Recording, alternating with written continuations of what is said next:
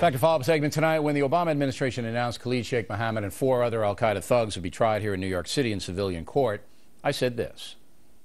Do you think the 9/11 families want to see a circus? Do you think they appreciate the fact that an al-Qaeda killer and his lawyers will get to spew all kinds of anti-American propaganda because that's what's going to happen? Well, I'm an oracle. Scott Fenstermaker, one of the lawyers representing an accused al-Qaeda killer, says the terrorists would explain in court why 9/11 happened and give their assessment of American foreign policy. Oh, I can't wait. With us now is Mr. Fenstermaker.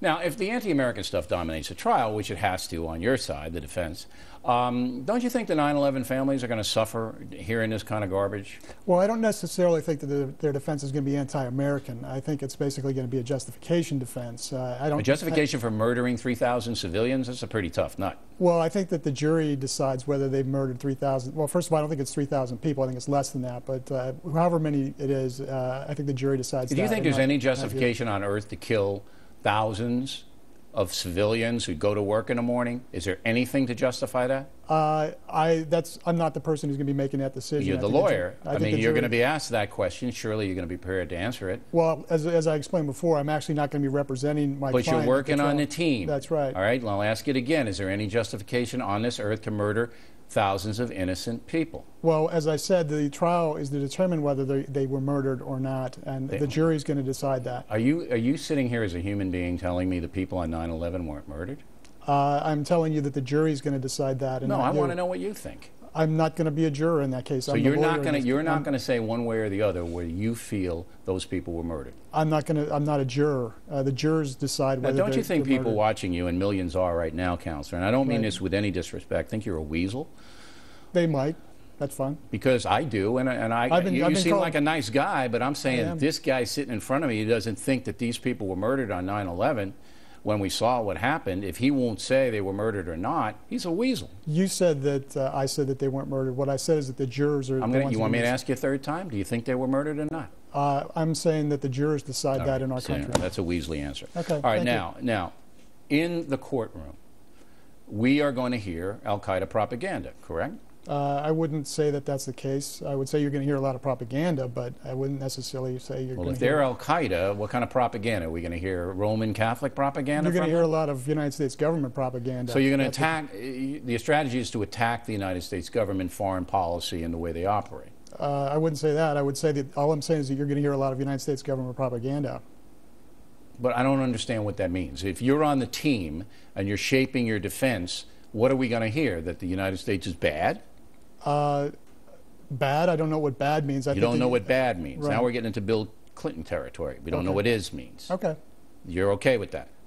What I'm okay with is that I think that they're going to put on their defense. The jurors are going to decide whether or not... You're part of the defense. As I've explained, I'm not going to be part of the defense at the trial. I don't care about that. You're shaping... You just got back from Guantanamo Bay. You know these guys. I know one of them. All right, you know one of them. Yes. Are we going to hear that they're justified in killing 3,000 American civilians because the country, the USA, is a vile country? Are we going to hear that? I think that the number of people was actually less than 3,000. All right, that's the third time you said that. Right. Does it really matter whether it was 2,800 or 3,000? Why do you keep harping on that point? It does to the 200 people who are the difference. That's a wise guy comment about 3 people who were murdered. I'm telling you, you're really in deep trouble here, Counselor. All right, let me ask you another question. Why would you, a graduate of the Air Force Academy, why would you want to go and put yourself in this position? It's because I'm a graduate of the Air Force Academy. The way these men have been treated is contrary to the values of the United States, and I'm here to protect the protections that they have. And if you're... All right, and I don't mind that. I mean, everybody deserves a defense. I think it should be military tribunals, and the JAG should do it, but that's a difference, and I don't mind that. Do you hope that they are acquitted? I hope that they get a fair trial, and I hope that whoever their lawyer is helps them get that fair trial. Okay, but you're using your skill and intelligence to try to get them acquitted, are you not? I'm not going to be part of the trial, as I've said several times, but we will certainly try and get them a fair trial. Okay, but you're using your skill to try to convince a jury that they're not guilty. Why else would you be a defense attorney? That's your oath. You have to do that. I think that that's part of getting them a fair trial, yes. Yeah, okay. So you don't have any compunction about that? I'm proud to do it. I'm honored. You're proud to do it? Oh, yeah, absolutely. So if you're successful, if you and your team are successful and they walk free, You're well, they won't walk free. Our government will never let them go. Okay, but say they did. Say the judge threw it out because they weren't Mirandized when they were captured in Pakistan. Okay. You'd be happy. You go out and celebrate and have dinner? Well, I don't know what I'm going to do after the trial. But you'd be happy? I would be glad that I played a role in attending. In having them freed? If that's a just result, certainly. Right. Absolutely. I'd be honored. Last question. Yes. You know people hate you, right? Do you care? Actually, I don't know that people hate me. No, but trust me. Okay. I'll forward you the emails. Okay. Do you care? No. I'm honored that they hate me. I'm honored that they hate me. Really? Yes. That's an interesting point of view. Yes. And you're honored why?